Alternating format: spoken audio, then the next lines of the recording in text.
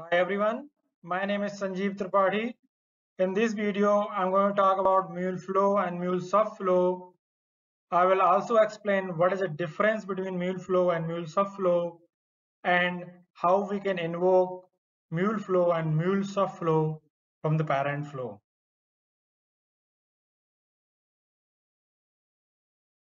When we write code for Mule application, we need to create a flow. We can also have the subflow as well, but at least one flow is required to write the code for Mule application. We can have then multiple more flows, and we can have a zero or more subflow as well inside the Mule application. And inside each flow or subflow, we use the component, we use operation provided by connector and module to complete the flow code. Flow have two parts. First part contain event source component. Second part contain one or more processor. A flow can have a event source like HTTP listener or scheduler in the event source part, and flow always have one or more processor inside processor part. Subflow does not have event source part. It only have one or more processors. There are two major differences between flow and subflow. First one, as we noticed in previous slide, flow can have a source event, but subflow does not have any source event. Another major difference is flow can have error handling, so you can define error handling for the flow, but inside the subflow you cannot define error handling. It does use the error handling defined by calling flow. There are three ways to invoke the flow inside the Mule application. First one is use the event source. For example, if you are using HTTP listener as event source, when someone is calling that HTTP resource, the corresponding flow gets invoked. If you are using a scheduler as event source, whenever the scheduled job gets triggered, the corresponding flow gets invoked. Another way is use the flow reference component. So whenever flow reference component gets executed inside the parent flow, the corresponding referenced flow gets invoked. The third way to invoke the flow is use the lookup function inside the data view. Subflow gets invoked by flow reference component, and during the build time, flow reference component is replaced by contents of subflow. Now I will move to the AnyPoint Studio and I will show you how to create flow and subflow and how to invoke flow and subflow. Now I will create a new Mule application. So click create a new Mule application project. You can give any name. Let's give a flow, subflow, demo. Click finish button. So new Mule application has been created. Now add some flows. So we will drag this HTTP listener from Mule palette to here. So this is the default name of first flow. We can rename this. You can give the name first flow.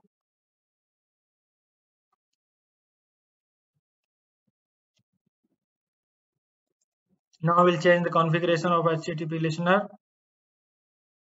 Click plus button. You can keep these properties default. Now add the source path demo. Now let's add some processor. We'll add a logger component. We will print the message log from first flow. Now let's add one more processor, transform message component. We'll change the output to application JSON.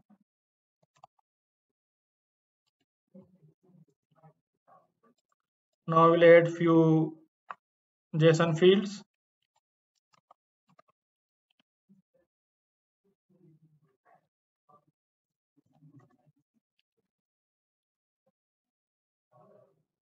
So first flow is ready. We have one event listener, HTTP listener, which will receive the message whenever events get triggered. Someone calls this demo resource, and we have a two processor, logger and transform. Logger will log the message log from first flow, and transform message will build the JSON message and send to the client. Let's save this and start the application.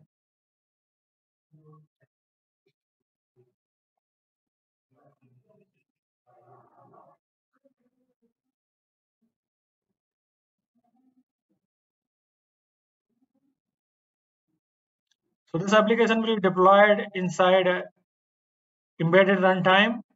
So application has been deployed. Let's invoke this from browser.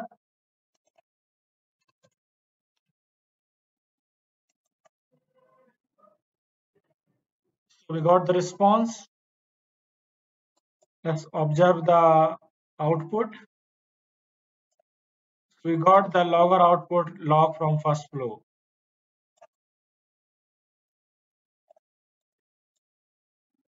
That's what we gave here in the logger component. So let me recap. This flow have one event source, HTTP listener. We have two processor, logger and transform message. And this application is deployed on the port 8081. You see the port number here that is coming from default HTTP configuration. Let's add one more flow. So we'll drag logger component to canvas.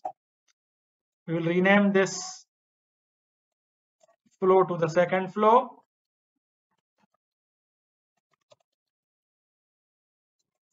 And we will change the logger to log the message log from second flow.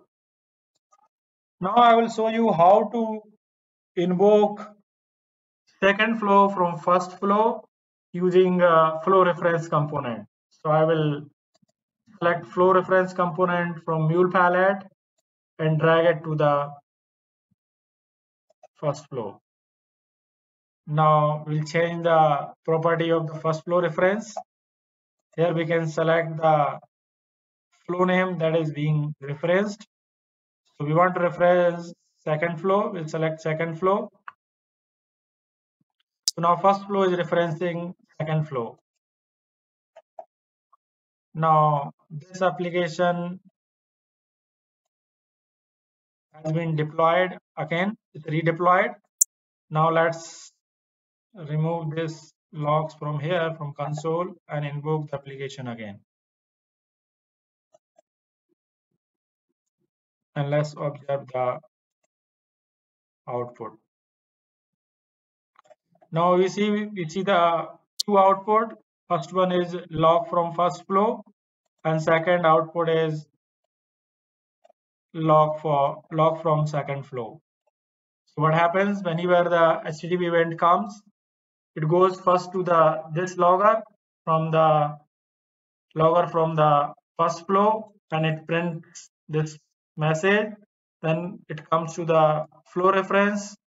So flow reference invokes the second flow, and it prints this message, and then control goes back to the first flow, and then it executes rest of the processor. So it build the message and send to the client. So now let's add one subflow as well. So inside the core, we'll search for subflow. We'll select subflow from palette and drag it on the canvas. Okay, let's change this default name to the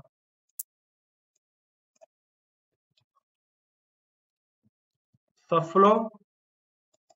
Now we'll add a few processor to the subflow. We'll select logger component and put it inside subflow. In the message property, we'll change the log message to the log from subflow. Now instead of invoking second flow from first flow, we'll invoke the subflow here. So we'll go to the flow name, we will choose the subflow.